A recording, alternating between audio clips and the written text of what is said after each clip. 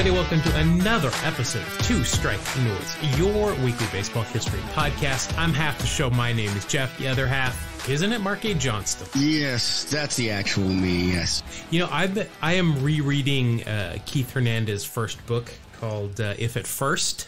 It's a recap of the 1985 Mets season, and this is one of the first baseball books. I've referenced it many times on the show, but this is one of the, I think, might have been the first baseball kind of biography I ever read. You know, I was pretty young when I checked this out of the library, just getting into baseball. Rereading this, beyond the names that I hear, like Rusty Staub is one of Keith's good friends on the 1985 team. You and I have talked about him quite a bit. But I've also noticed that I now know where a lot of my baseball thoughts are formed from. This book had it resonated with me, apparently. There's a lot of things I'm rereading in here, and I'm like, this must be where I got that idea from. It's very interesting. Not a great book, clearly not written by Keith, as I've inadvertently told him to his back. Yeah, I'm still enjoying it nonetheless. A lot of good names. Remembering and using an Immaculate Grid from it. So very helpful. Oh, yeah. See, you're beefing up on it. Yeah. So, all right. We've already started the BP process here, Mark. Let's continue with it here before we get into the main segment today. I did want to mention this. If you cannot get enough of me, as in Jeff, not Mark. No, you can never get enough Mark, is what I've been told. It's certainly not the case with me. Oh, it's true. But if you can't get enough of me, but you're like, Jeff, I'm tired of hearing you talk about baseball. I'd rather you talk about a musical from the 1960s or 70s. I don't remember when it came out. Specifically, The Music Man. Guess what? Have I got a podcast for you? Look in the show notes. There's a link. I was a guest on the Next Scene podcast where all we talked about was The Music Man. That was it. They wanted somebody to talk Music Man. I said, I'm your guy. Did your booking agent get that for you? Yeah, definitely. Nice. They'll call you. Don't worry. Don't call them. They'll call you, Mark. Don't. So my deep knowledge of movie musicals. I like most of them, but I don't think I could do a show on it. Well, I mean, check out the podcast because they do then other episodes on Seinfeld, on a bunch of things that are right up our alley. A lot of like 80s and 90s movies and TV shows that is really kind of right up our alley. So make sure to check that out. Links will be in the show note as well. But Mark, I mentioned Immaculate Grid. I'm still pretty obsessed with this every day. I don't know about you. I play it every single day without fail. Is that obsessed? Yeah. Okay. When I played Wordle, it was sometimes a chore to play every day. But right. I wake up each day and I'm like, no, I'm not going to open the grid yet. I need to do X, Y, and Z first and kind of make it a reward. But I've got some improvements that I'd like to suggest for this. Okay. I mean, first of all, they've branched into men's and women's basketball, hockey, football, soccer. They're pretty soon it's going to be underwater basket weaving. And then, who knows what after that. But my suggestions here. One, if you miss an answer, let the user choose to keep going and finish the grid. Yeah. Maybe give them a penalty for missing. But I want to be able to finish it, even if I miss one or two. So that's one thing I would like. So, I could have sworn Tony Eusebio played for the Astros and the Reds, but he didn't. I think literally the only person on this planet who could name every team Tony Eusebio played for during his career is Tony Eusebio. But he might even struggle. Yeah, he might. But that ruined my grid for the whole day, right? Yeah, exactly. I can't fill that in and take another guess. Give me 100-point penalty. I don't care. I just like to be able to do it over. Or not do it over, but, finish it. Yeah. Mark, do you do 2 grids a day? Like maybe one on your phone and then one on the computer? I don't. I just do my phone. I usually do one just to get 9 out of 9. And, gotcha. Whatever my score is, most of the time get a lot of very popular answers. But then I do another one where I'm just focused on getting a low score and I can't use anything that I've used in the other grid. So you should be able to do this as many times as you like, I think. But you can't repeat answers. So if I fill a 9 out of 9, do you want to play again? Yes. And then I get to do it again, but I can't use any of the guys that I filled in the previous game. That's interesting. Then you could retain people. They would be playing longer, right? Right. I sometimes will play a game where I try to only fill in the squares with guys that have black and white pictures. Ooh. Because those are generally low scores anyway. People are generally not doing that. Like there was a square that was Oakland in Hall of Fame, and I know you think I automatically go with Rickey, which right. I did not, because I put him in the Red Sox Hall of Fame square and got 2%. Well, in the A's square, he was the most popular answer and would have, really jacked my score up. Right. I went with Chief Bender in the A's Hall of Fame for a 0.3. Very nice. So, Chief Bender. Yeah, Chief Bender. Great. You can learn all about him on some of these history shows. Yeah, we've talked about him here before, and as an A's fan, throughout their history until now. Let's see. Mark, let's talk about Jose Oquendo for a minute. Sure. Jose Oquendo, nicknamed the Secret Weapon. Look at the positions he played in Baseball Reference. It looks like a phone number. He played everywhere. Some important things that jump out here, though. Jose Oquendo has one more postseason home run than Ted Williams does.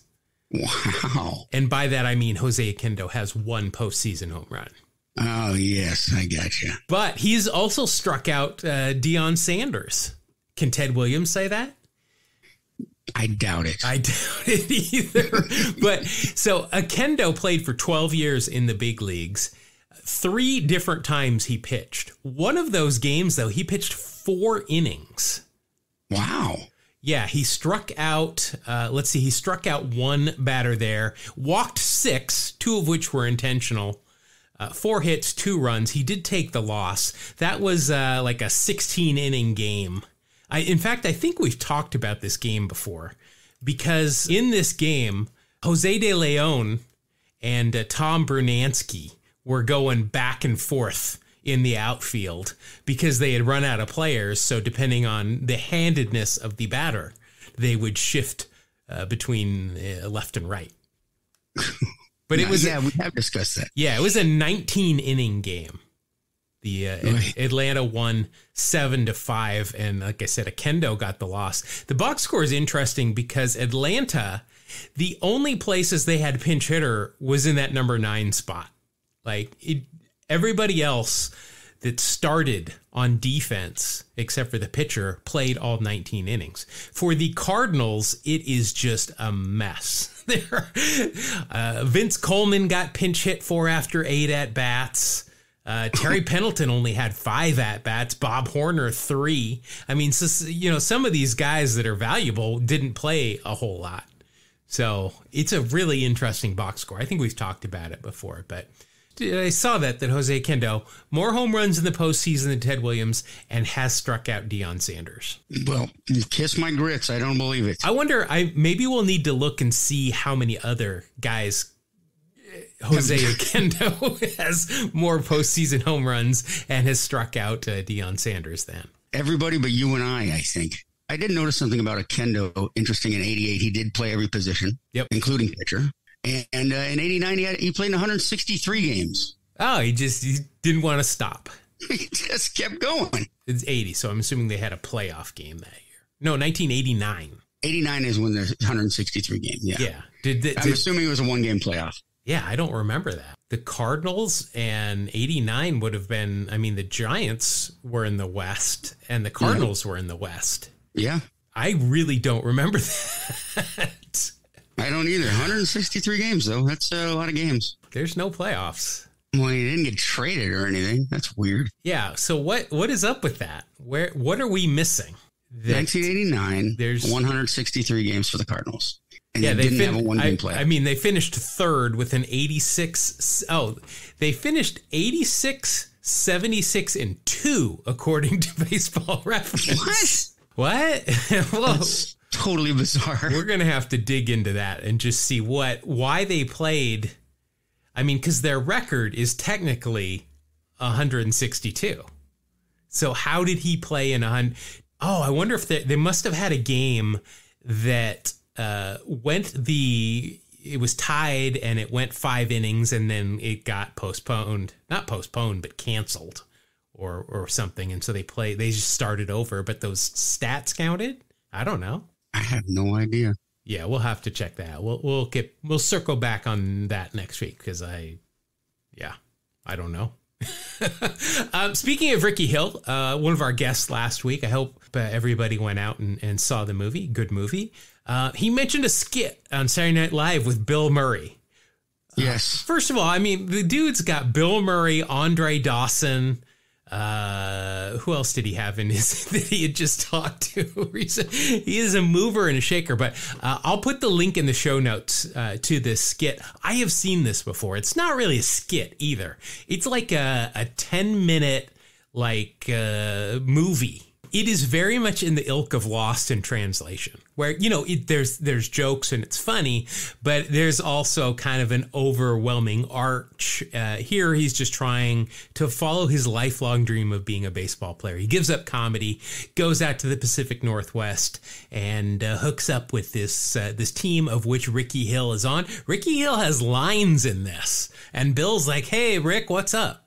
I mean, it's not just him in the background being a player, kind of doing his own thing while the camera's out. Bill actually involves him in the thing. So pretty cool. I'll put that in the show notes. Check out the show notes. They are going to be rich this week, full of goodies. So most people don't read the show notes, and I actually have to write those every week. Yeah, so Jeff takes those show notes very seriously, folks. You should check them out. I do. I run them through AI. I have a couple of people proofread them. Yeah. Let's see. So Jordan Lyles, current player today, he is pitched for the Kansas City Royals. And did you know this, Mark, that currently he is tied for the lead league in complete games with 3. He has lost all 3 of them. Oh, that's rough. Well, I mean, when you're on the worst team in baseball, which I can say that at the time of this recording. Right.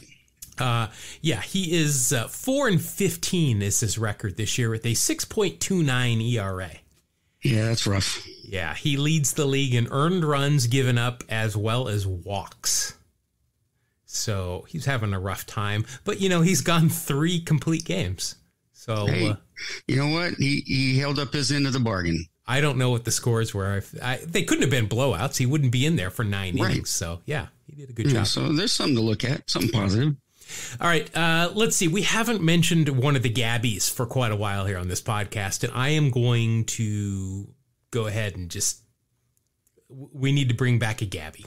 Let's do Gabby Hartnett today. How about that? Sounds like a good one, yeah. So Gabby, member of Chicago Cubs. He won 3 pennants with the Cubs.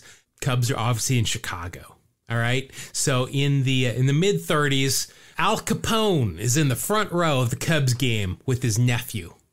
And during batting practice, warm-up, he yells to Gabby to come over, waves him over. So Gabby comes over. Al Capone, Scarface, he introduces his nephew to Gabby Hartnett. A photographer happened to be there right there. He caught the picture, made the paper the next day. Kennesaw Mountain Landis, Judge Kennesaw Mountain Landis, the commissioner at that point, who was stationed in Chicago, saw it, and he said, that's not a good look for baseball. So he calls Hartnett in, and he tells him, I don't want you to talk to Al Capone anymore. It's a bad image for the game. If you see him at the ballpark, just ignore him. And Gabby says, hey, you bet, Judge. Your rule, it's fine with me.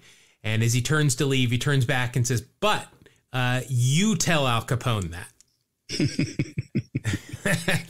That was a good story. Yes. How do you think Al got hooked up with front row tickets? That's amazing. Yeah, I wonder. Does he know anybody? Or I don't know. Weird. Let's see, Mark. This show is debuting on September 6th. Now, we are in the old September call-up range here, where rosters used to expand from 25, 26 to 40, and it was ridiculous, and there were a ton of players, and you're playing the most important month of the season with guys that you didn't play the rest of the season with. They have changed that. I applaud it. I hate Rob Manfred, but I'm okay with this one. But there are so many names here, I couldn't really go through and pick out just a couple. There's a lot of great 70s through 90s players, which I'm assuming the 70s probably when this window opened, who made their debuts today that it's impossible to narrow them down. So I just grabbed a couple of quick ones, not going to go super in depth on them. 1972 making his debut today, Pete LeCoq. We've talked about him many times besides just having an awesome name. He was Bob Gibson's final foil.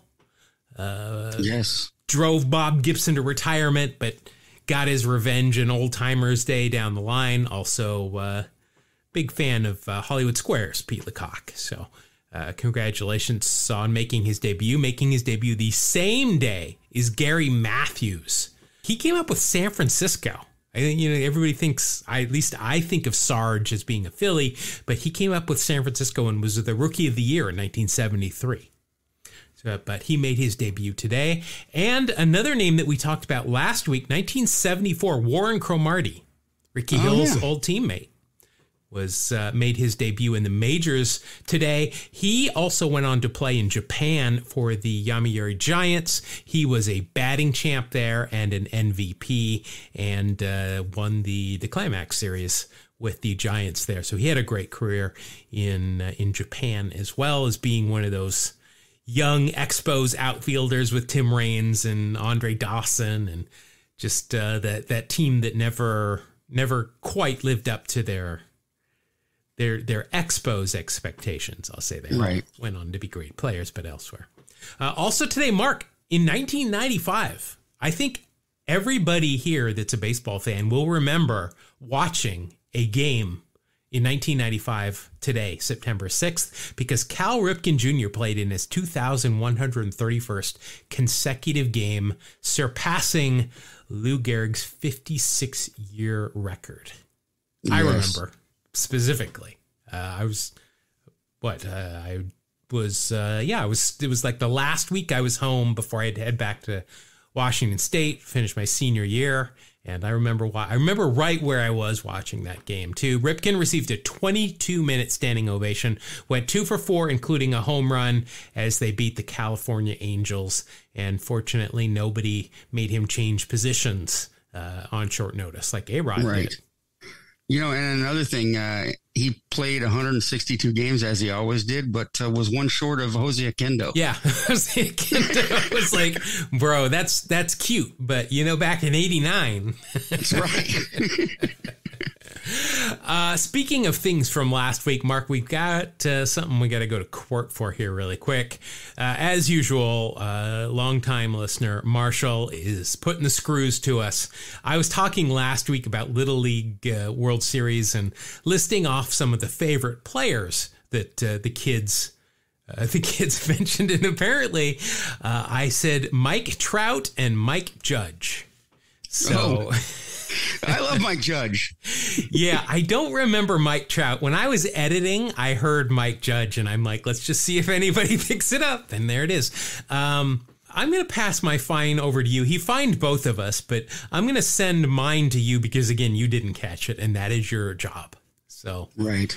Yeah, my mistake. Yeah, don't let that happen again. But all right, so those are our debuts and one event that happened today on September 6th. And with that, Mark, that's going to wrap up our BP segment. Let's head into the main bulk of the show here, which this week I'm going to talk about something. Originally, Mark, I was going to do a story about some of the great drinking stories from baseball. Not shockingly, there were a lot of Mickey Mouse stories as I was sifting through them. But I came across a name that I had heard before, but I didn't know anything about. And that name was Steve Bilko. Okay. Do you know Steve Bilko? The name sounds familiar, but I'm not sure why. I'll probably tell you. You'll probably figure it out here as we go through this. So first thing I thought of was, hey, isn't that Jerry Springer's bald security guy who would half-heartedly try to break up the chair throwing and cat fights on the Jerry Springer show? But that is, in fact, Steve Wilko. So, no, not him. Steve Wilko, though, wishes he was Steve Bilko because his entire life, Bilko was always the biggest guy in any room he went into unless his father was there. Just a hulking individual. But his father was unbelievably even bigger. Bilko was an all-state guard in football before he was scouted in high school playing his favorite sport of baseball. He was consequently signed by the Cardinals as a junior in 1945. That's a junior in high school he was signed by the Cardinals. So it tells you how good of a ball player this guy was. Steve's minor league career consisted of hitting bombs, and more bombs. Bombs, though, that were often followed by the phrase, quote, the longest home run ever hit in the history of this ballpark, end quote. But bombs were not the only thing he hit. He also hit triples, doubles, and a lot of singles. His power was prestigious, but he also hit for average. He hit .311 in over 1,500 games throughout his career in different leagues and had several seasons where he knocked in more than 100 RBI. 1949, Bilko had a cup of coffee, but the next spring he got his shot. He was already a big guy, but something happened over the winter. He'd gotten married to his childhood sweetheart, so they moved in together, and so did her mother. So it's a good news, bad news situation here. Mother-in-law living with you, for most people that's not great news. Mother-in-law living with you who knows how to cook, though, that's generally good news. Maybe too much good news, in fact, though. Bilko claimed he didn't want to leave any food on his plate so as not to hurt his mother-in-law's feelings. So coming into spring training, he tipped the scales at 260 pounds. Wow. Which, back in those days, he might as well have been Andre the Giant, because athletes and baseball players just weren't that big back in that day.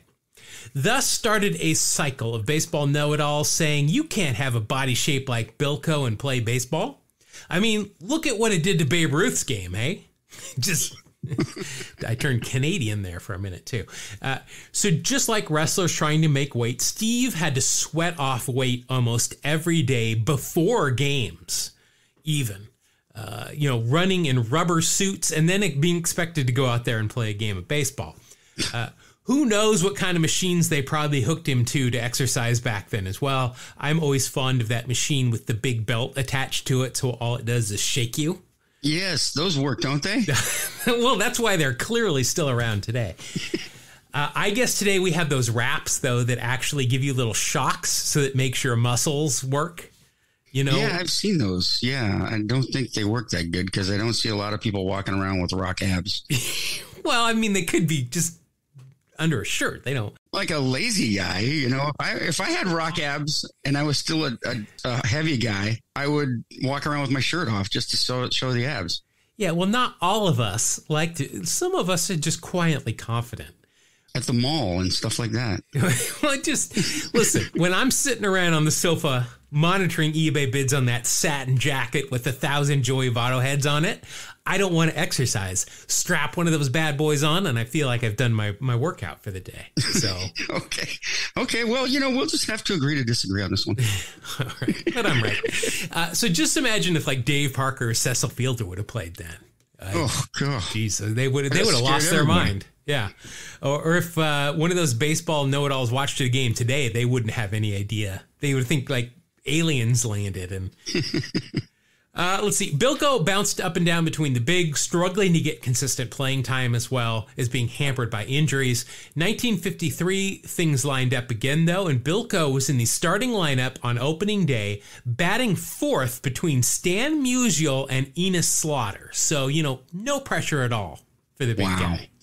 That's protection before and after. I mean, that's got to be a great place to bat, assuming you can hit. No question. So Steve hit okay. He ended the season with a slash line of 251, 334, 412. He had 21 home runs, 84 RBI, 70 walks, and 125 strikeouts. That led the league in strikeouts. Today, 125 Ks is it's almost league average. I say with a big grain of salt. But back then it was a problem and even considered embarrassing. The next season, he split time at first with Tom Alston, the Cardinals' first African-American player. Team owner Augie Bush made it clear that he was not bringing black players aboard because he thought they should have equal rights, but he figured that black people drink beer too, so he told scouts to sign them. Okay, well, marketing. Yeah, he's a great human being, that Augie Bush. Way to go. The inconsistent playing time again hurt Bilko, with his average hovering around about half his weight. That's 150 for those of you out there that did not expect there to be math on this week's show. Nice. He was ultimately sold to the Cubs, so you know that they wanted to get rid of him because the Cardinals just selling a player to the Cubs doesn't really happen. Unless they're like, yeah, sure, take him. But the Cubs had no real ABs for Bilko either, and after appearing in only 47 games for the Cubs, he was sent to the PCL and the Los Angeles Angels. Now, you know what Los Angeles baseball in the 50s means if you've listened to this podcast before. That meant that Steve was playing his home games at none other than the other friendly confines of Wrigley Field. Yes. In between episodes of the Home Run Derby and the occasional Mr. Ed episode, Bilko was staring down a short fence that didn't even have a chance to hold his prestigious dad strength blasts. In 3 seasons with LA, Bilko won the MVP award 3 times. He hit 37, 55, and 56 home runs while boasting a 328, 360, and 300 average in each season respectively. He still struck out a lot, though, which was a show unto itself for fans to see. I mean, you love to see like Reggie Jackson swing, whether he hits it or not, because it's just this all-out effort. So it's a show to see whether he makes contact or not. But he also walked a lot more, and his on-base average was actually 421 for those 3 seasons. That's outstanding. So, the 1956 season was exciting for fans as Bilko came close to eclipsing the league mark for home runs in a season in the PCL, set by Tony Lazzari in 1925 with 60. Wow. Lazzari hit those 60 home runs during a 200-game schedule. Oh, my God. That's more than half a year's worth of scheduled games.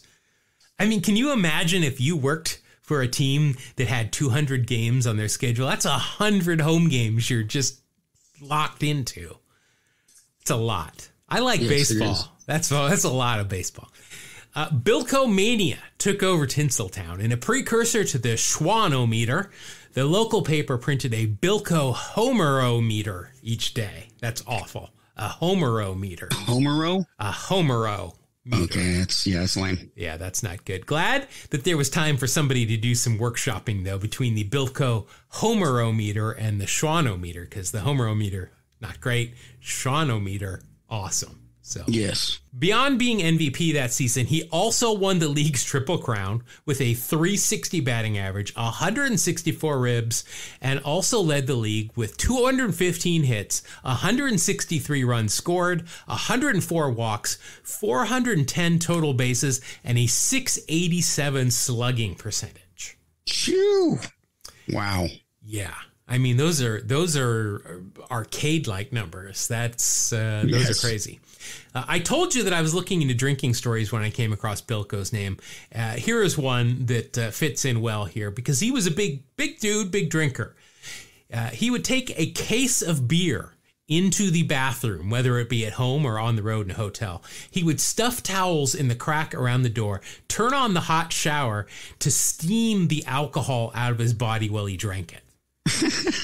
I don't know if this works or not, but give it a shot. A teammate of Bilko's who knew that he did this said, quote, he could put away a case of beer after a game and you wouldn't know he'd had a single drink, end quote. Wow. Now that's a beer lover.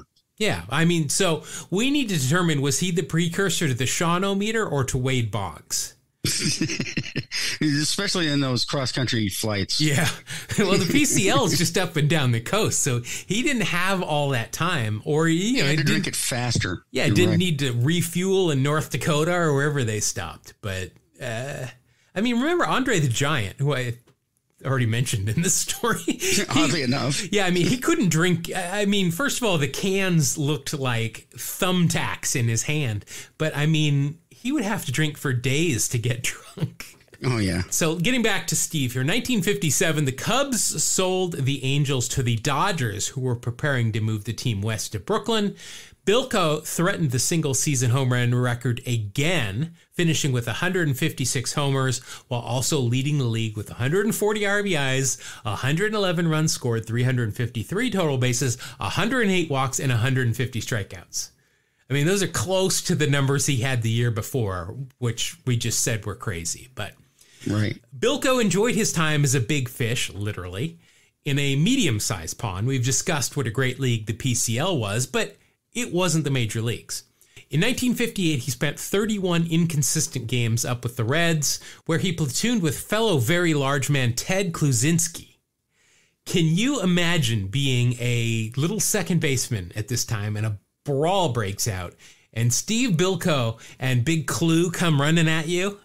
Oh, man. Can you imagine the bills for the clubhouse spread? I'm just thinking if this happened, I'd be like that Japanese pitcher when Rod Allen tried to chase him down in the MPB. Steve was sent packing to L.A., this time for the Dodgers. It was a homecoming with the city of Los Angeles, but no Wrigley Field for the Dodgers. They had temporarily moved to the L.A. Coliseum while Dodger Stadium was being built. And if you think the Polo Grounds had some odd dimensions, the baseball configuration for the Coliseum would make you blush. Where the power alleys in Wrigley were 345, at the Coliseum they were 425. Woo! It's a 80-foot difference. Bilko sat for almost the first month before he got his first start. The fans went crazy to see their guy come to the plate, where, of course, on his first AB, he crushed a 3-run homer. Of course. Same story, different day. But it was more of the same. Little consistent playing time, and he bounced between AAA and the big leagues before ending up on the expansion Los Angeles Angels initial roster. I think he holds the record for most Los Angeles teams played for. He has to. It just so happened that the Angels were playing their first season at Wrigley Field. So, as he had done many times before, Bilko, to put a cherry on the top of the season, launched a walk-off 2-run home run in the final game ever played at the venue in the big leagues. That's beautiful. Yeah. 1963, the 34-year-old was signed by the Orioles and sent to AAA Rochester. Here he was teammates than none other than Luke Easter. So, if you don't know who Luke Easter is... Yeah. You just got to go back a couple of weeks, or if you've forgotten most of what I talked about, like I have, go back and re-listen to it. Steve retired the next year and became, as many professional ball players do after retiring, a perfume salesman. Of course. Yeah. Unfortunately, though, Luke died at the young age of 49. Because he never really got a fair shake in the big leagues, it's best to kind of look at his PCL numbers, as those are pretty close to MLB numbers, and he was playing consistently there, where in 3 seasons he played 488 games, knocked 148 home runs, drove in 428, and slashed .331, .421, .638. Now, I hinted at Steve's popularity in Los Angeles with fans, but those fans were not just the hard hat and lunch pail crowd. Steve had actors, writers, and other Hollywood elite amongst his biggest fans. This guy named Nate Hicken, Hiken. I don't know if I'm saying that right, but he was a writer, and he was working on a show called The Phil Silvers Show, which was an Army situation comedy starring none other than Phil Silvers. Hicken was such a big fan of Steve's that he decided to name his main character after him. So Phil Silvers' character became Sergeant Ernie Bilko. Oh, my gosh. Now, I've never seen this show. I think I've heard of it. I don't guess. They did make a movie based on the show with Steve Martin as the lead in the 90s, but I have not seen that either. But pretty cool that this main sitcom character is named after a baseball player. Yeah. How popular was Bilko at the height of his Angels fame, you might ask? How popular was Bilko at the height of his Angels fame? I found this great story that involved another Los Angeles legend, Tommy Lasorda. I don't know if you've heard of him or not, Mark. I'm not sure if we've touched on that. But he was a teammate of Steve in Los Angeles, and he told a story about a game where Lasorda went out and shut out the crosstown rival, the Hollywood Stars. Bilko actually took the collar in the game, took the offer, but the next day's headlines Didn't even mention Lasorda or his shutout. Instead, the next day's headlines in the local paper read, Bilko fails to get a hit. Oh, yes, that's what's important at that point. There are some pictures that I've seen on social media of Steve when he was with the Angels. I've talked about how he was a big name in a town of really big names. He was just as famous at his height as the big name actors and actresses of the time. But the photo that I see most and intrigues me the most is him and Betty White on the field pregame smiling for the cameras. That's so cool. It looks like Betty White is standing next to a refrigerator. Like, he is literally 3 times as wide as she is. But what I saw accompanying the pictures was a note that I thought was also interesting that said Betty White was alive to see all 27 New York Yankees World Championships. She was born in 1922. Yankees won their first World Series in 23, and it should be noted that since Betty White passed away in 2021, the Yankees have not won a World Series. This is true. Probably pretty safe to say they're not going to win it this year either. I think that they're struggling, yes. Yeah, could Betty White have cursed the Yankees? The Betty White curse. You heard it here first. Yeah, it's like the curse of the Bambino, but, different.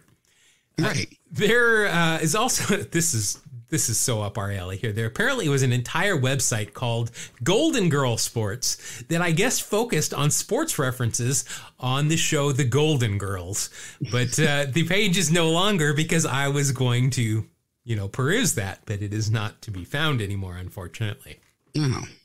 Apparently, though, there are some Betty White signed baseballs out there, too, even some that are graded by PSA and up for auction.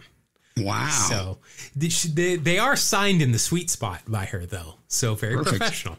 Another note while digging in this episode, Rawlings actually made a Steve Bilko model first baseman's mitt.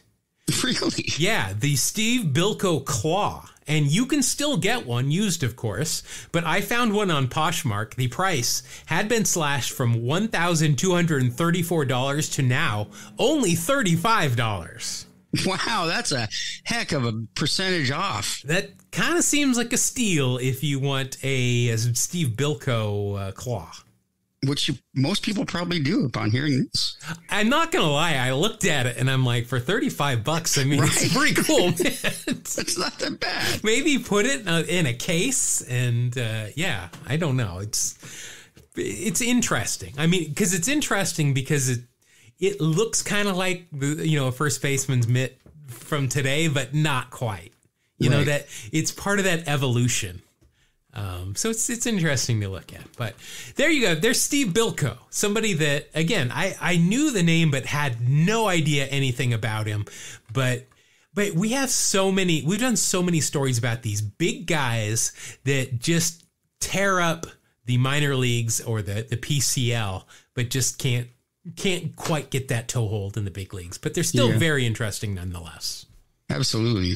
That was fun. All right. So there you go. There is our main topic for this week. Mark, that means that we've got 2 segments down and 1 more to go. So you want to do it?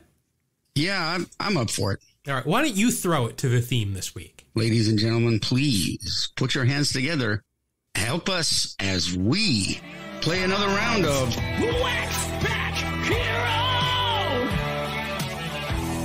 Gotta pull a wax back hero! Don't stop till you die!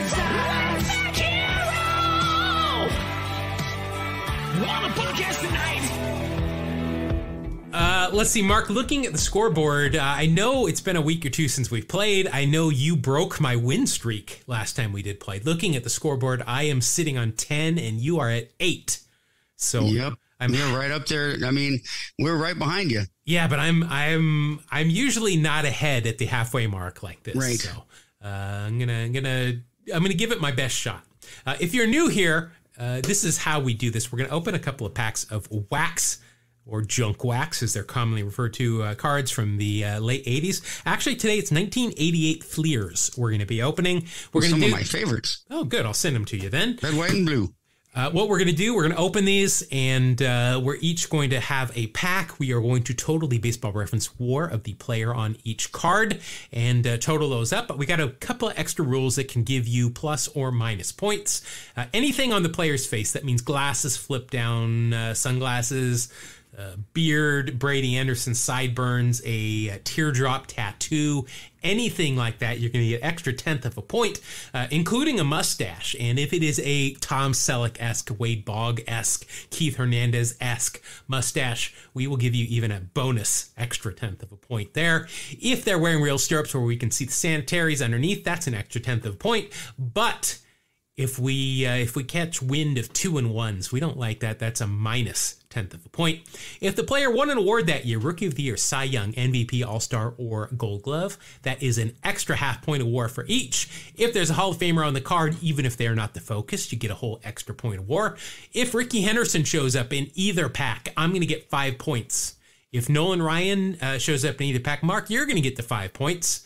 We are also going to be handing out half a point of goodness if there is a pop culture reference that is tied to something important, like a TV show, a movie, a meme, anything like that. It's kind of our discretion if we can find that easily enough. If the player's name shows up on the Mitchell report or they were suspended at any point for drugs or something along those lines, or PEDs or other things that get you arrested, that's going to be a minus half a point. And Mark, we're both going to pick a team as well. And just like Ricky and Nolan Ryan, if my team shows up in either pack, I get half a point. If your team shows up in either pack, you get half a point. So who are you going to go with this week? You know, I'm going to go for, I'm going to take the big swing and go with the Astros. You're going to take a big swing. So I need to go with a trash organization. I'm going to go with the Giants. Wow. Listen, my team is threatening to, not just threatening, planning on leaving. And despite the fact that we helped save the trash Giants from moving to Florida, they refused to do anything to help. So that's not right. And the owner of the A's grew up a Giants fan. So, oh, well, sell the team.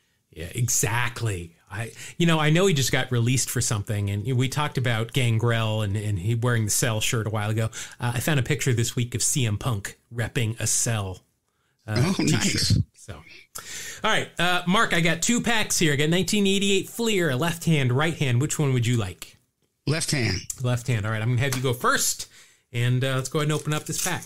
All right, Mark, let's get right in here. Oh, it was kind of a tragic one to start out with here. I know the 88 Tops podcast just did a episode on this guy, Donnie Moore, here with the Angels. Oh, yeah. Relief pitcher. Very sad, yes. Let's see. Donnie Moore, yeah, we're gonna steer clear of all the kind of depressing stuff. 13 years in the big leagues, 4 with California, 4 with the Cubs, 3 with Atlanta, and then St. Louis and Milwaukee. 1 apiece. 1988 was his final year in the big leagues. For the Angels, he went 5-2 with a 4.91 ERA. Let's see. He had 4 saves that year, 33 innings pitched, 48 hits. Yikes. 22 strikeouts and 8 walks for a ERA plus of 79, and that will equal a WAR of minus 0.4. He does have a mustache, so that will save you a little bit there. Of course, 1986, we don't want to.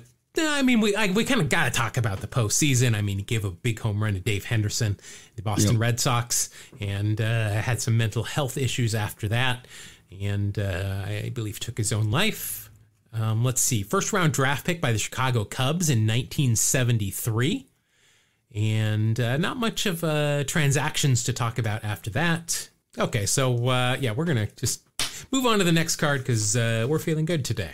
Next, you have got somebody whose utility bills you could probably still find on the internet. Here he is with the Rangers. It is Oddibe McDowell. Oddibe McDowell. Oddibe Young again? Yes. He was a pretty big prospect when he was first drafted. Yeah, remember, he was on that Team USA team in 1988, I think it was. Yep. And or no, 84, I'm sorry, 1984. And yeah, he was considered one of the top guys on that team.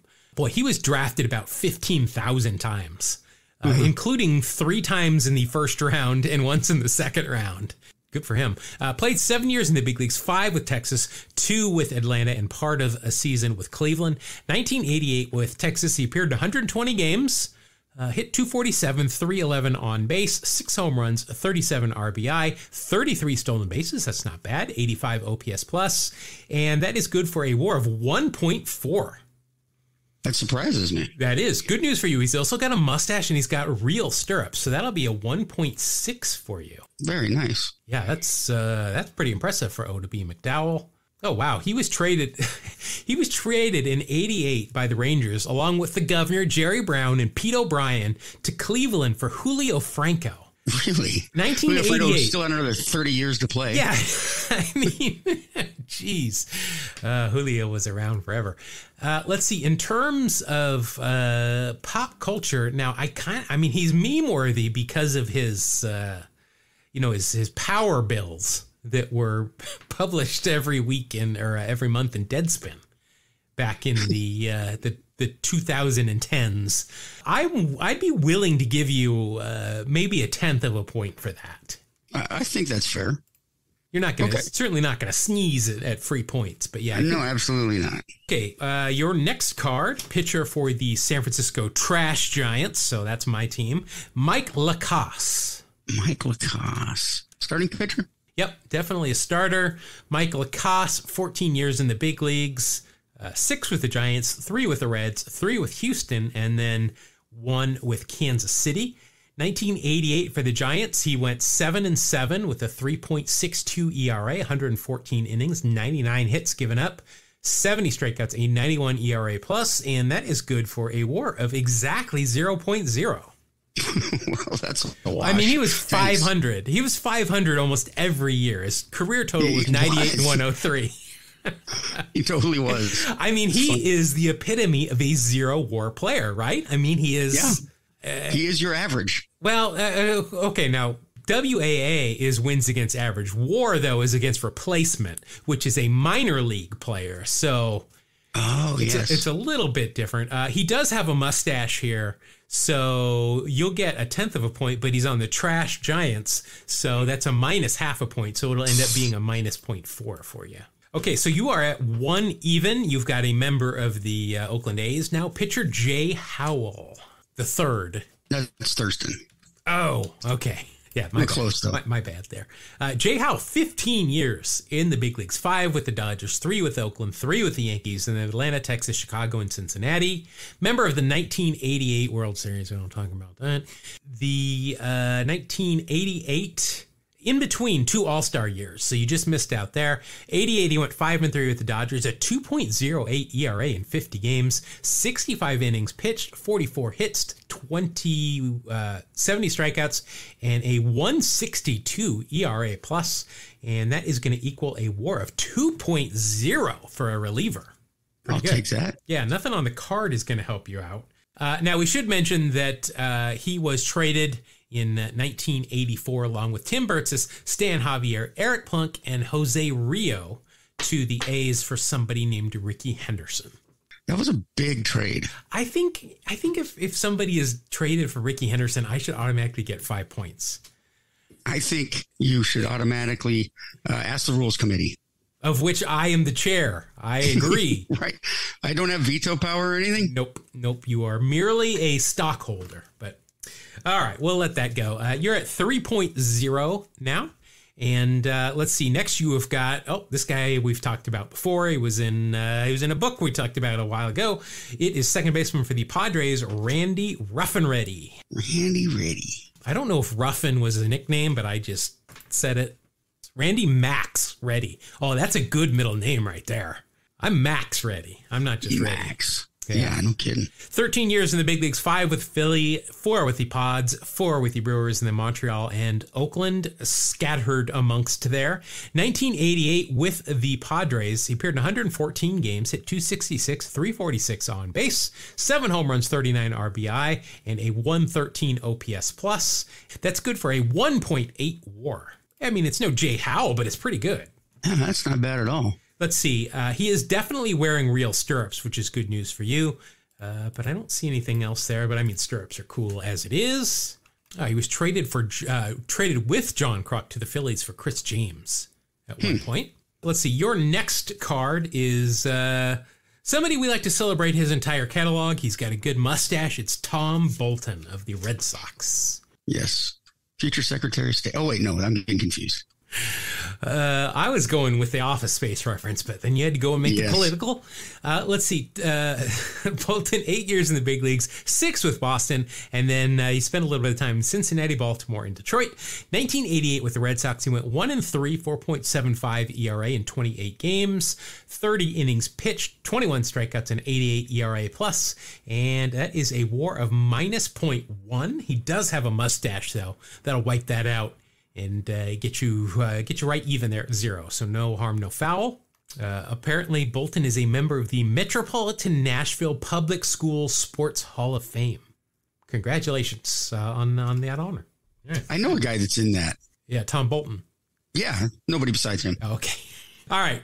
Next, you've got somebody here that could get you some points. It's an outfielder for the New York Metropolitans. It is Darryl. Ooh. It could be good. It's all a question of how many games he played in 1988. Let's see. Straw, 17 years in the big leagues, 8 with the Mets, 5 with the Yankees, 3 with the Dodgers, 1 with the Giants. That got me some points in Immaculate Grid, nice. I think, last week. Good news for you, 1988 All-Star year, 2nd in the MVP voting. Ooh. Straw never won an MVP. This was the closest he came with coming in 2nd. He led the league in home runs with 39. 101 RBI, 29 stolen bases, hit 269, 366 on base, led the league in slugging with 545 and OPS with 911, and led the league in OPS plus with a 165, which will equal a WAR of 5.5. Yes, way to go, Darryl. Darryl. Well, we already know he's getting the Simpsons full point. Yes. For being on Homer at the bat. Looking at this card, I don't know how to tell you this, but he's got 2-1s on. He does have eye black on. He always has a wispy mustache, but I cannot see it. Yeah, he usually just had some kind of like peach fuzz. Yeah, I mean, this is a full body shot at Wrigley Field. That's a really good looking card, though. I'm not going to lie. The Mets pull over. It says New York across it in script. I'm going to set this card aside because it's a really good looking card. I'm going to go ahead and give you the 1 point. If I didn't mention, if you're on The Simpsons, Sabrina the Teenage Witch, or Seinfeld, you get an automatic point in that pop culture reference. So there you go. First round draft pick, no surprise. First overall by the Mets. I mean, he's had a lot of stuff go on with him. Oh, yeah. Let's see. We're going to probably not talk about a lot of it. I didn't know this. Darryl DJ Strawberry Jr. He was a basketball player for the Maryland basketball team, University of Maryland, and was drafted by the Suns in 2007. But that's all it says. So I don't. I'm assuming he probably didn't play that long. He was a Terp. Let's see here. He was in The Simpsons. We know that. Also featured in the reality game show Pros vs. Joes. I really liked that show. And was also on the Celebrity Apprentice. Oh, wow. Where he was fired. Of course. Yes. You know what? I'm going to give you an extra half a point beyond The Simpsons just because he's in a lot of stuff. He also rapped and mesmerized. So that's true, too. You know, that's enough right there. All right. So I'm going to set that card aside because that's a good looking card. And I'm going to set this next card aside. 1, because it's going to get me a +5, baby. Oh no. It is a Hall of Famer, Rickey Henderson. Wow. This is one of my favorite Rickey cards. It looks like it's taken probably in Toronto. It must be because it's outside in a turf stadium. It's exhibition stadium. That's the only outdoor turf stadium except for Kansas City, of which this is clearly not. And this picture would have been taken in 1987, but he's got the road Yankee uniform on. He's got 2 sweatbands on. He's got the Mizunos, the real stirrups. You're going to get plenty of points off of this, but I'm going to -5 right off the top for being Rickey Henderson. And again, I think I've only drawn him once while you've drawn him like 13 times. Yeah, no kidding. Let's see. Without going through all of the Rickey superlatives, good news for you. In 1988, he was an all-star. No surprise there. 140 games, led the league in steals. Shocker, with 93. Hit 305, 394 on base. 6 home runs, 50 RBI. Let's see, he scored 118 runs, a 124 OPS plus, and all of that is going to equal a 6.3 WAR. Hey, he saved me. He's a Hall of Famer, so that's 7.3. He has got real stirrups on. He kind of falls in the Daryl category here. He always has a wispy mustache, but these are full body shots and I can't see. Yeah. So I don't feel bad not giving it to you because you're at 7.4, plus he was an all-star. So that will be a 7.9 from Rickey Henderson. Very, very nice. Not helping me out. Even though you got 5. Yeah. I mean, that's on top of after the minus 0.5. Oh, we've got to do pop culture. I'm going to go ahead and give you a full point on that because he's got rap songs named after him. He's got books published, and I've got a lot of pop culture stuff in my room I'm staring at that has him on it. So, and he knows MC Hammer. And he knows MC Hammer. I wonder if he knows Ricky Hill. Very well might. I don't know. Should I ask that? All right, so you're at 15.8, and your final card is going to get you some mustache points. Pitcher for the Pirates, Doug Drabek. Ooh, there we go. He could have had a good year. Solid starting pitcher. 13 years in the big league, 6 with the Bucks, 4 with Houston, 1 with the Yankees, Orioles, and White Sox. In 1988, with the Bucks, he went 15-7 with a 3.08 ERA, 3 complete games, 1 complete game shutout. Pitched 219 innings, 194 hits, 127 Ks, a 110 ERA plus, and that is good for a WAR of 2.8. He's got a good mustache here. It's a close-up head and shoulder shot, so that will be a 2.9 for Douglas Drabek. I'll take it. Nothing really pop culture-wise for Doug Drabek. Seems like he would have did his job. Yeah, it seems like he would have shown up in Bud's closet, during the strike in 94 on Married with Children, but I don't see anything regarding that. So that will do. You've got a good score here, 18.7. Whoa. That's going to be a hard one to beat, but let's go ahead and see what we've got. Where's my pack? There it is. Let's go ahead and open this up. All right. Well, I'm starting out with a Hall of Famer, so this is good. I am starting out with Kirby Puckett. Ooh, nice. 12 years in the big leagues for Kirby. Of course, every one of them with the Twins, and from 1986 to the end of his career, he was an all-star every year. So I know I'm going to get points for that. 1988, 158 games, hit 356. Didn't lead the league, but hit 356, 375 on base. Did lead the league in hits with 234. 24 home runs, 121 RBI, 6 stolen bases, and a OPS plus of 153. All of that will equal 7.8. He's a Hall of Famer, so that'll be 8.8. He was an all-star, so that will be 9.3. And he won a Gold Glove, so that'll be 9.8. Let's see. I can't see if he's got that wispy mustache on here, so I'm going to go ahead and take the 9.8 to start out with. I mean, I guess if I have to. Yeah, that's a rough start. That is basically half your score on the first card. Third overall pick, first round in the 1982 draft by the Twins. Of course, career ended early because of an eye injury. Got hit by a pitch and then had some problems with his eyes. Oh, wow. I did not know this. David Ortiz was made friends with Kirby Puckett, having come up in the Twins organization, and wore number 34 with the Red Sox to honor Puckett. No, that's nice. Yeah, I did not know that. That's pretty cool. Feel like Kirby has got to have some pop culture stuff. Obviously he's in the news after he retired. A lot of it has been proven to be false, but I'm not seeing anything here pop culture wise, and I feel like there should be.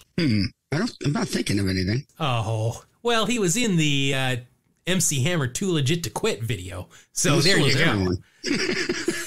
Of course, Ricky was in that as well. But I gave you a 1.5 for the Rickey Henderson pop culture. So I don't feel bad. I'm going to give myself a point there if you're in an MC Hammer video. Yeah. There you go. All right. So I'm at 10.8 after one card. I like where it's headed. Next, let's see. Pitcher for the Reds, Guy Hoffman. You got me on that. Now, he might be French and it might be Guy Hoffman, but I doubt it. Oh, no, he's born in Ottawa. Ottawa, Illinois. Gee. No, it's Ottawa, Illinois. So, what are the odds? That's so weird. That is weird. Let's see, 6 years in the big leagues, 3 with the White Sox, and then 1 apiece for the Rangers, Reds, and Cubs. 1988 was his final year in the big leagues with Texas. No record in 11 games, 5.24 ERA, 79 ERA plus, and a WAR of -0.1. Nothing on this card. Do I get points? Looks like it was during spring training because he's wearing a mesh hat.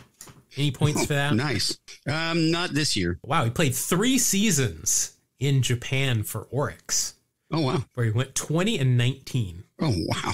Right around that 500 pitcher again. Yep. All right, so I'm at 10.7 now. My next card is, pitcher for the Blue Jays, Dwayne Ward. Not Dwayne Reed, Dwayne Ward.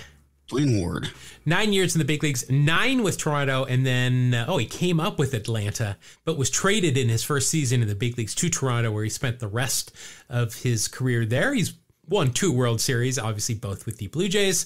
1988, he went 9-3 with a 3.30 ERA in 64 games. He had 15 saves, 111 innings pitched, 101 hits, 91 strikeouts, a 1.18 ERA plus.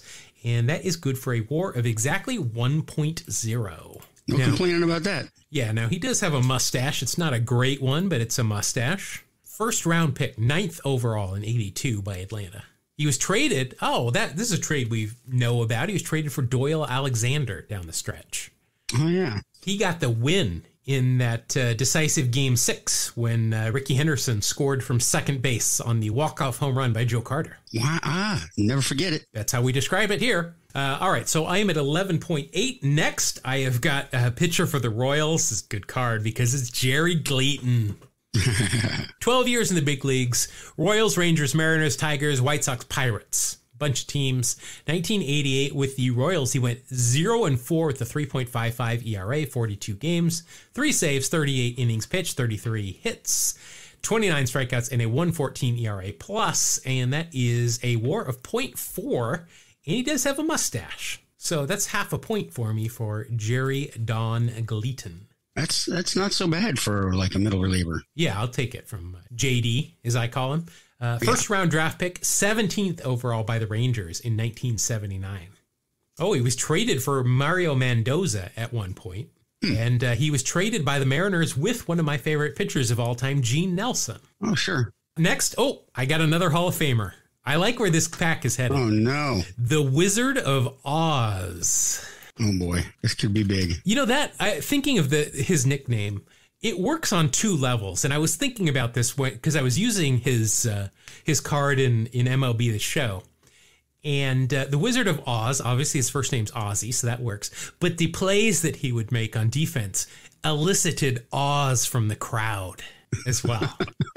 Okay. Listen, I like to enhance my my calm while I'm playing video games, so these things happen. Hall of Famer, of course, 1982. He was on the World Series 15 times. He was an All-Star. 13 times he won a Gold Glove. 19 years in the big leagues, 13 Gold Gloves. He won a Silver Slugger in 1987. Wow. With no home runs. I mean, does that not just tell you, though, about 80s baseball, where the shortstop that wins the Silver Slugger didn't hit a home run? I mean, it was just all about slapping the ball, and more importantly, your defense as a shortstop. Let's see, in 1988, he was an All-Star again. 153 games. He hit 270, 350 on base. He hit 3 home runs this year, but no Silver Slugger. 51 RBI, 57 stolen bases, and a 98 OPS plus. He also won a Gold Glove that year. And so that'll be a 6.6 WAR. He's a Hall of Famer, so that's 7.6. All-Star and Gold Glove, that'll be an 8.6. Let's see, looking at this card, he has got a mustache, so that'll be an 8.7. He was on The Simpsons on Homer at the Bat, so that is an additional 1 point. And he hosted This Week in Baseball, and he was on the Baseball Bunch, so I think that's worth at least another half a point of pop culture. You're killing me, man. You absolutely killing me. Well, I'm already in the lead by quite a bit here, so you need some big negatives. Well, if there's one person that's going to do it, I got a chance. Of course, he was the NLCS MVP in 1985. Hit .435 against the Dodgers in the NLCS. 10 for 23. Wow. Including a big home run, I remember, to right field that just barely got out. But that's pretty impressive, those numbers. All right, next. Wow. Where these names, I swear, Keith Hernandez's book is just littered with these names because I would very rarely think of pitcher for the Red Sox, Joe Sambito, but I was just reading about him last night.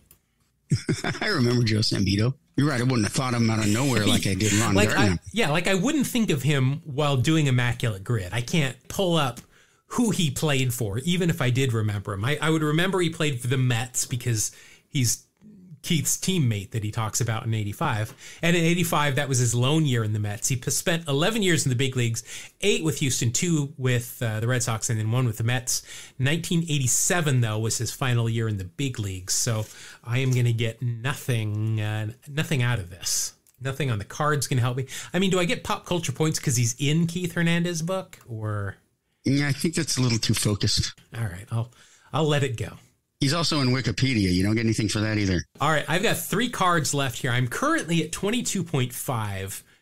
You are at 18.7. So, I mean, if I pull a Nolan Ryan, if I pull some, who did you take, Astros, it could still happen. But let's see. Next, pitcher for the Expos. This guy has got an episode coming his way here on this podcast. It is Pascual Perez. You know, I lived in Atlanta, and when I first moved there, I got lost several times because there's a lot of freeways and stuff. But there's a freeway that just circles the city. It's called the Perimeter, and it's pretty easy to get around once you realize that. But he never realized that and missed a start because of that. But ran out of gas, didn't have a cell phone, couldn't call anybody. Wrong way, Perez. Yeah, that's why his nickname is I-285, because that is that's what the Perimeter, the official name is. He's also called Perimeter Pascual. Oh, I like that. There you go. 11 years in the big leagues, 4 with Atlanta, 3 with Montreal, 2 with the Bucks, 2 with the Yankees. 1988 with Montreal. He went 12-8 with a 2.44 ERA. Let's see, 188 innings pitched, 133 hits, 131 strikeouts, a 147 ERA plus, led the league in WHIP with a 0.941. I like it. And that will be a WAR of 4.5. 4.5. Wow. I'll take it. Wow. Did not see that coming. He was had his own eephus pitch. The Pascual pitch is what they called it. Of course, he was a big part of that brawl in 1984 between the Padres and Atlanta, where, wow, just like 18 different brawls. People couldn't even hit people, but they were still brawling. Had cousins that were, not cousins, brothers that also made the big leagues, Melito and Carlos, and did not, unfortunately, he passed away. Not a pretty episode during a robbery. Oof. So, yikes. Sorry. Wow. I don't know how I didn't know that. But that is really awful. This is interesting. Pascual first made his trademark peek through the legs to check the runner on first in the Dominican League. Now, I know the big thing now is that some pitchers, right-handed pitchers, to check the runner at first are looking over their right shoulder instead of their left. Yes. I have not seen anybody look through their legs recently to check the runner. I haven't seen that recently either. Let's bring it back. All right. Next, you got pitcher for the Cleveland team. Went on to be a pitching coach and manager, John Farrell. The darts player, of course. Absolutely. Let's see. As a player, 8 years in the big leagues, 5 with Cleveland, 2 with California, 1 with Detroit. 1988, let's see, he went 14-10 with a 4.24 ERA, 210 innings pitched, 4 complete games, 216 hits, 92 strikeouts, 97 ERA plus, and that is good for a 2.8 WAR. You're still scoring. I am looking to double you up, is what I'm trying to do. Oh, he was the pitching coach for the Red Sox under Terry Francona.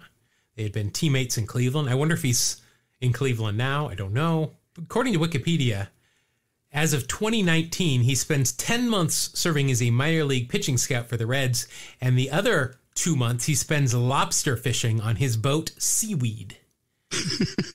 Wow. That's pretty cool. All right, so I'm down to my final card here. It is, I know this name. I know nothing about this guy, and I think there's stories about him. Here he is an outfielder for the Cubs, Bob Dernier. I'm not familiar with Bob Dernier. I get the feeling that this is one of those that some of our listeners have stories for and are like, oh, why aren't they talking about X, Y, and Z? And I apologize. Let's see what we can learn about him. 10 years in the big leagues, 6 with Philly, 4 with the Cubs, 1988 with Philadelphia, 68 games, hit .289, 330 on base, 1 home run, 10 RBI, 13 stolen bases, a 92 OPS plus, and that is good for a .4 WAR. Let's see here, he's got eye black and he's got real stirrups, so I like him already. That'll be an extra .2. Let's see, he won a Gold Glove in 1984 as an outfielder. Also got some MVP votes there. Well, he was traded by the Phillies with Gary Matthews, who, as we know earlier, made his debut today. Why do I know him so much? I don't know. Let's see. So he was the leadoff batter for the Cubs in 1984. Rhino was hitting second, and they were called the Daily Double by Harry Carey. Very nice. Remember the 83 Phillies team that won the National League pennant, lost the World Series to Baltimore? And then also the Cubs when they won the East in 84, but lost to the Padres. And I have no idea why I am so familiar with his name. Maybe just because he's been a coach for quite a while for several different teams, and that's how I've known about him. But yeah, there you go. So anyway, my score is a 30.4. That's ridiculous. Come on, man. Yeah, I mean, 18.7, which is what you scored, is a great score. And I blew it away. And that was ridiculous, dude. You even had a Rickey Henderson. Even if you had that Rickey and hadn't minused those points, I still would have beaten Still you. Wouldn't have worked, no. Yeah. So, all right. So that'll take me up to 11 wins. Starting a new streak, boys. All right. That's going to wrap it up for this edition of Wax Packs Heroes. Also going to wrap up the show. Thank you again for listening and joining us each week. Again, check out the show notes. There'll be a lot of links down there this week for music, all your Music Man needs in podcast form. We'll put that link to Ricky Hill and the Saturday Night Live with Bill Murray and a bunch of other stuff. So check that out. It also has all our socials. Sorry to say I've been very lax on. I just, you can get social media burnout, and I think I definitely have that right now. But you can also send us messages that way if you want. And Mark, we also have an email address. They can do the same. And we made it easy to remember. You know the show, Two Strike Noise? Just type that in. Two Strike Noise, spell it out, TWO Strike Noise @gmail.com. All right, that's going to wrap up this episode. Thank you very much for joining. And you know what? We'll see you again next week on the next edition of Two Strike Noise. Thank you all. God bless you. Have a great day.